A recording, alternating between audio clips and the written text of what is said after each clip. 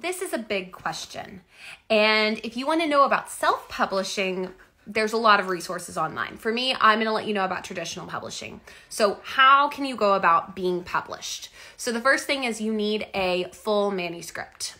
You also need to have edited it, and you start querying. Whenever you're querying, you are querying agents and or publishers. You can find a lot of those on Manuscript Wishlist.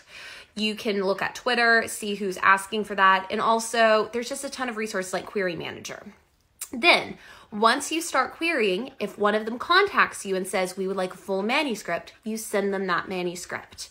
Then they will send back to you and say yes or no. Your goal is that they say yes, and they're like, yes, we want a full manuscript. Yes, we want your book. And then you go through the traditional publishing process. I will tell you, it is lengthy. I got my contract at the end of 2022, and my book comes out in June. So it's a long process, but if you're willing to wait for it, your publisher does a lot for you. They do a lot of marketing for you. They get your book into bookstores. So let me know if you have more questions, specific ones, and I'd be happy to answer them.